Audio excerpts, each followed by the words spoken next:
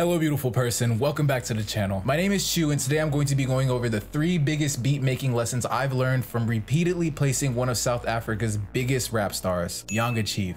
Yanga has gone on to achieve multiple awards and has even achieved a platinum selling status using my production. So that in itself warrants the creation of this video so that I can show the dope fam how to make trophy worthy music. But even beyond that, South Africa is my second biggest support base outside of the US, which I literally live in. So it's about time that I started showing them some love with more ZA curated content. Okay, so without too much more rambling, let's get into these tips because you're going to love them. Shout out to the comment winners, comment below to be featured in the next video. Check out my new single Euphoria. I'm actually starting to go ham on Spotify and I would love your support there. Please subscribe to my streaming channel where we stream 4 times a week. We actually have a lot of fun there. And check out the 14 drum kit where all drum sounds used in this tutorial can be found for free. Oh, and please drop a like on this video as it greatly helps my channel against the YouTube algorithm. And as you do, I wish you a wonderful learning experience. God bless you and enjoy. Using samples. So I've noticed something interesting about the beats Yanga picks. No matter what I send him, he always picks the beats that use samples. I have no idea why, but he just tends to gravitate towards those for some reason. Now, the samples I use to make beats for Yanga can come from literally anywhere. Looperman, YouTube, and even other producers. But the one source that has given me the most consistent success has been TrackLib. Like literally every time I've placed Yanga, it's been a TrackLib sample. Or at the very least, it was a sample that could have been found on TrackLib. That being said, it's such a great honor to have TrackLib sponsoring this video because they are the world's first and only online record store. They have over 100,000 pre-cleared records for you to start sampling from right away, including pieces from Isaac Hayes, Louis Armstrong, and the Meditations. This means you can log into TrackLib right now and find a sample to start working with immediately, which is insanely dope. In a second, I'll be using their highly developed search parameters to find the perfect Yanga inspired sample. And then later, when I send this beat to Yanga, he or I can clear the sample for only $50. Actually, since most of TrackLib samples are in the C category, 90% actually, they can be cleared for only $50, allowing for 2 to 20% revenue share. This is a really convenient way to find and clear samples, especially when you compare it to the traditional method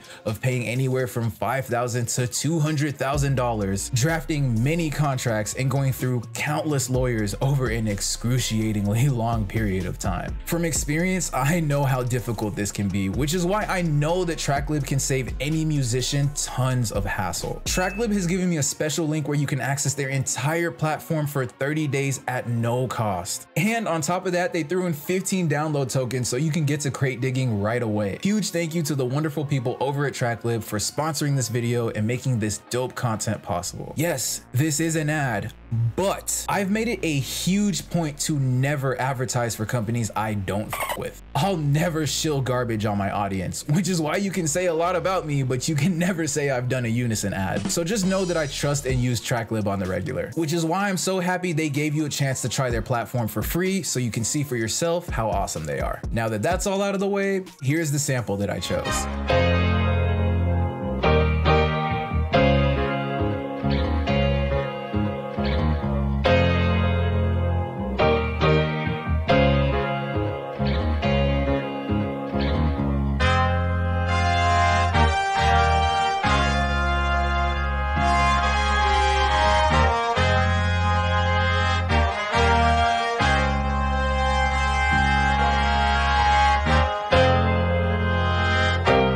Okay, now we can move on to 808s, which is the second tip I have for you. So if you've been paying attention to the last few videos I've dropped on this channel, then it's definitely gonna seem like I'm beating a dead horse here. But this is a point that I have to drive home because I feel partly responsible for the misconception. Simple 808 patterns are the way to go. And by simple, I really do mean just that root note. If you wanna get fancy, you can add in the octave here and there. And if you're feeling particularly spicy, you can even add a fifth. But I'm telling you, brother, those singing 808s are particularly distracting to the artist. I've had to learn from many painful experiences that artists just do not care about the same thing that producers do. I know you love your melodic 808 patterns and maybe your producer buddies do too, but when it's time to send the beats to the artist and get those placements, you need to cut that out, particularly if you're on the beginner side of things. Trying to do too much with your 808s will only have you focusing on something that's way too complex and might actually ruin the overall quality of your beat.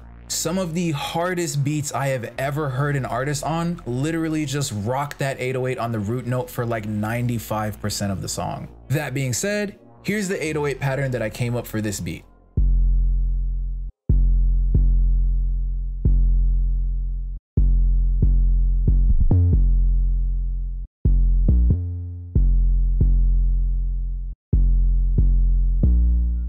As you can hear and see, it really is just the root note with the octave, which again is just the root note, but 1 octave up. And then I did toss in a 5th for some spice here and there.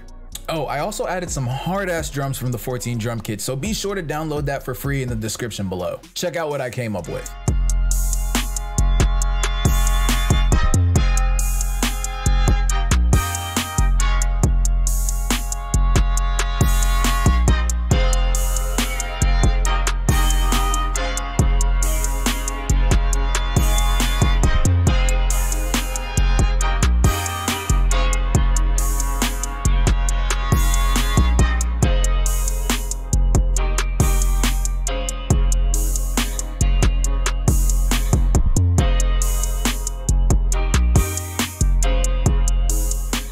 So the last tip I have for you is genuine communication. So yeah, this isn't exactly a beat making tip, but it's the best reason I can come up with and give you for why Yanga and I keep connecting for the hits. We've gotten to a point where we communicate pretty well. Now, it wasn't always like this. Actually, there was a time where we hated each other. This was due to a huge misunderstanding and a ton of immaturity on my part. To this day, it remains one of the biggest regrets I have in terms of mistakes that I've made in a personal relationship. But I'm pretty grateful that Yanga has some upper level skills in managing particularly problematic situations. And I can't lie, I'm pretty grateful for my development and general growth as a man. This has all led to a pretty solid relationship that allows us to keep delivering South Africa hit after hit. The TLDR for this last tip would be this. Artists much prefer to use beats from producers that they trust and that they believe have their best interests at heart. In my own personal experience placing artists, this more than anything else has been the biggest factor in making that legendary connection. So in conclusion, these will be my 3 tips for getting placements with artists. Now, this is in no way a definitive or exhaustive guide, but I've never really seen this topic addressed in the way that I presented it in this video, so I really do hope that this got you to think in a new and creative way. Please share this video with a friend who could use some help chasing their placement dreams based on some information that has some pretty solid ground. Oh, and don't forget to subscribe. If you don't, your FL Studio will freeze the next time you use it, you'll spill coffee all over your MIDI keyboard, and your crush will call your next beat trash. Wait, really? I mean, probably not, but seriously, why chance it? Peace. All right, so I just got done with editing for this video about placements and what I know about placements, just based off my experience with artists, but mostly with Yanga, because that seems to be what a lot of people care about the most, especially the people in South Africa. Shout outs to the people at ZA. I love you guys. Look, man, okay, I'm working on the beat battle. I'm working on it, okay? Stop emailing me. I mean, keep emailing me because I love y'all, but like, I'm working on it, bro, okay? It's a lot of judges. It's a lot of beats. It's like 200 people, bro. I'm working on it, okay? I get it. Y'all want to fucking win the shit, bro. Like, I get it, okay? I'm working on it. I'm working on it, all right? If y'all want to just, you know, motivate me and keep showing support, go listen to Euphoria, you know what I'm saying? Hit the link in the bio, go save it, you know what I'm saying? Be on the lookout, because I'm gonna be dropping singles basically every 2 weeks, damn near every week. So tap in with me over there, tap in with me on the streaming channel. I be dropping on there 3 times a week. Y'all want to keep seeing contests? I mean, y'all want to keep seeing content and, you know, hop into beat battles and stuff? Well, if you want to see more content, go to the streaming channel. I be on there 3 times a week. I be dropping videos on there every day. You want to be in beat battles? Join the Dope Click. Get on my email list. I got 2 forums going right now. 2 of them.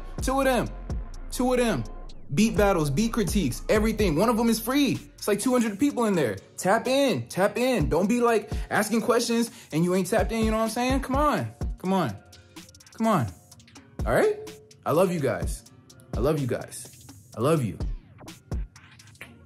All right, thank you for watching this video, man. I'm gonna be back with the beat battle soon. Probably next week, if not the week after, you know what I'm saying? But it's coming.